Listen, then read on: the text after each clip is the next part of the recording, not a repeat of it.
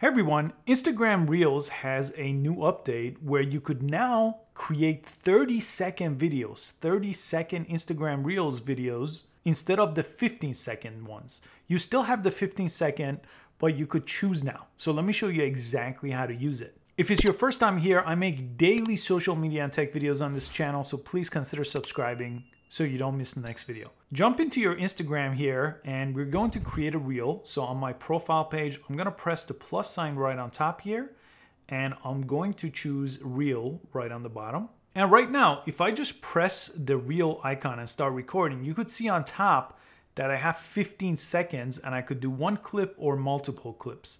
So if I let go and press again, you could see that it's gonna fill up 15 seconds worth of video. But let me exit out of that and show you what to do to get 30 seconds. Again, make sure you update your Instagram app because this is brand new as I'm making this video. So look on the left side, right above music. If you press 15, you'll get 30. Now you have 30 seconds to record. So if I press and record, you could see that number on top is now 30 instead of 15. If I let go, it's gonna create one clip. I could press and hold again. I still have 24 seconds worth of recording.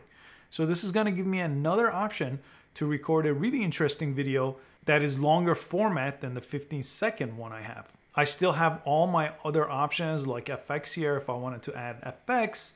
I still have my speed change over here. I could still have the timer over here. So the same stuff you have on your Instagram Reels before with 15 seconds are available for 30 seconds. When I'm done here, I could just press the arrow here to go to the next page. I could review my video, I could add stickers to it, and finally go to the publish page, write my caption, and share it as a 30-second Instagram Reel, which is a very useful update from Instagram. I hope you found this quick video useful. Please give it a thumbs up, and I'll see you next time.